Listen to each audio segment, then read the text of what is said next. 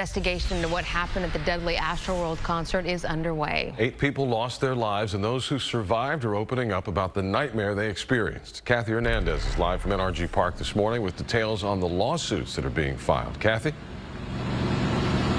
Good morning to you. More than a dozen lawsuits have been filed and more are expected. This is the site of the Astroworld Festival where people are talking about their experiences, and now attorneys have been collecting evidence for their cases. At one point, my ribs were getting into the railing, basically impaled, and I was fearing for my life that I wasn't going to make it.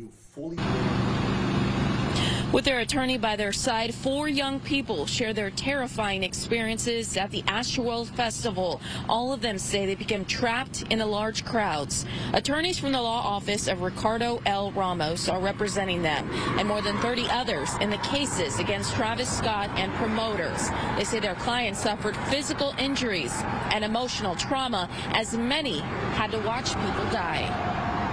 Every time a new performer comes, more and more people you feel your body just get compressed more and more. As the time goes on, you look behind you, you just see plenty of people behind you, more pushing up. And this is here at the Yellow Light, where the stage where Travis Scott performed is still up. More attorneys are expected today. Reporting live at NRG Park, Kathy Hernandez, KPRC 2 News. Kathy, thank you.